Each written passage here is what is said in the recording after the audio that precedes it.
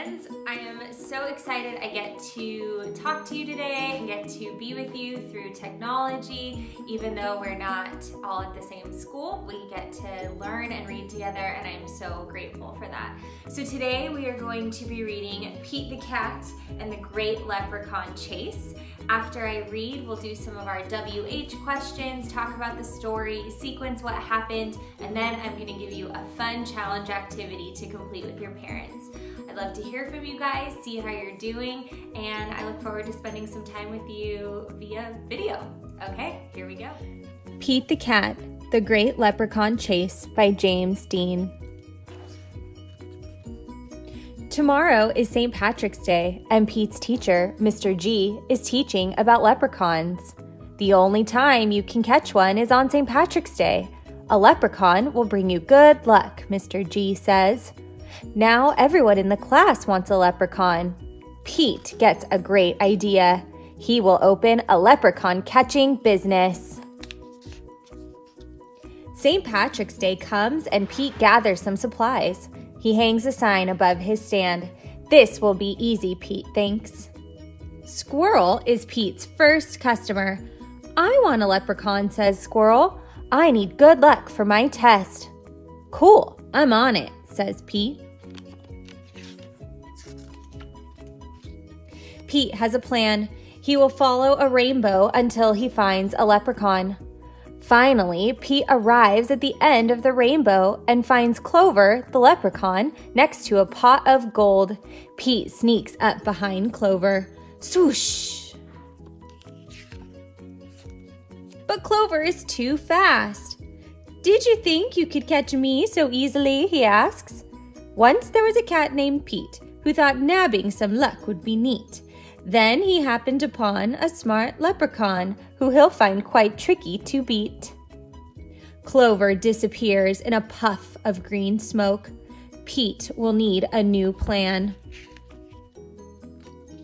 That afternoon, Gus visits Pete's lucky leprechaun catchers. I want a leprechaun, says Gus. I need good luck for my band recital. Pete says, I'll see what I can do. Pete plans to lure Clover out with his music. He plays a jaunty song on his guitar. Before long, Clover dances over to Pete. Just a little closer, Pete thinks. Suddenly, Clover starts spinning around Pete. Round and round, Clover goes faster and faster. Oh no! Clover wraps up Pete with the rope. Pete has finally met his match, a crafty leprechaun he just can't catch. He'll never win, he better give in, or find something else to snatch. That evening, Callie visits Pete's lucky leprechaun catchers. I want a leprechaun, Callie says. I need good luck for my tennis match. Says Pete. St. Patrick's Day is almost over. There isn't much time left to catch a leprechaun, but Pete won't give up yet.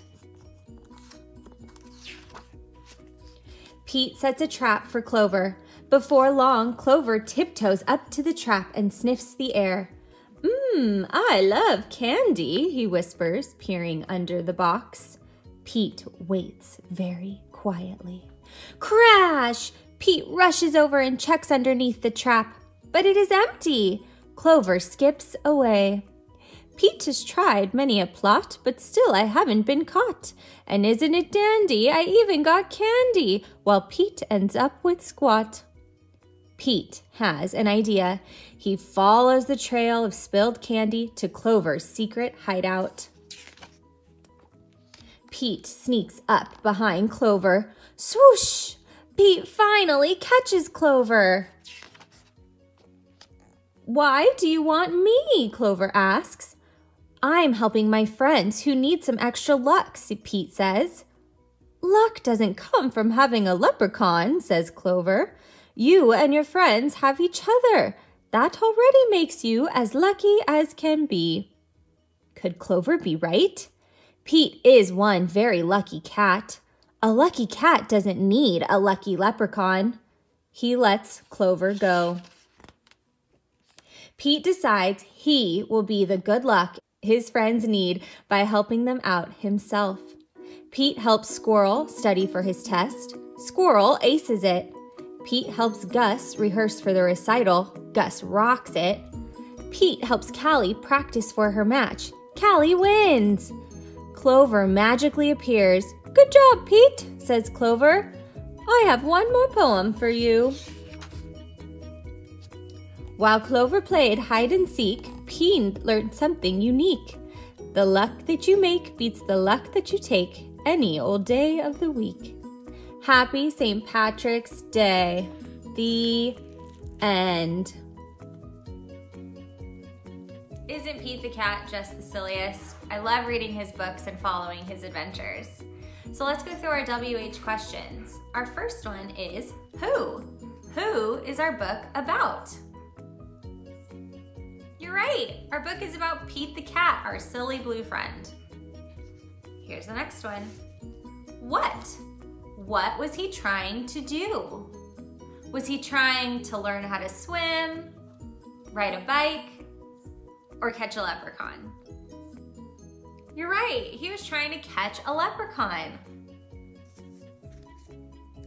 Our next one is when?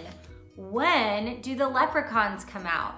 Do they come out during Christmas, St. Patrick's Day, or during summertime? You're right, during St. Patrick's Day. Can anyone tell me what day that is? March 17th. The next one is where? Where did he go looking for the leprechaun? Where did he go? Did he go to the store? Did he go to the dog park? Or did he go to the end of the rainbow? That's right, he went to the end of the rainbow. Here's our next one. Why? Why did he want to catch him? Why? What was the reason? That's right, he wanted to bring good luck to his friends. Such a nice friend. And the last one is how? How did he bring his friends luck? By helping them? By going home? Or by catching a leprechaun? That's right. He helped them by being their friend and helping them with their needs. Awesome. Now let's do the next part. Let's sequence what happened in the story. Let's try and remember what happened in the story. First, Pete started a leprechaun catching business. Next, he went to try and catch the leprechaun at the end of the rainbow. Then, he caught the leprechaun and realized that leprechauns don't bring good luck. And last, he brought his friends luck by helping them with what they needed. Now I'm gonna show you the cards and you retell what happened. Ready? First,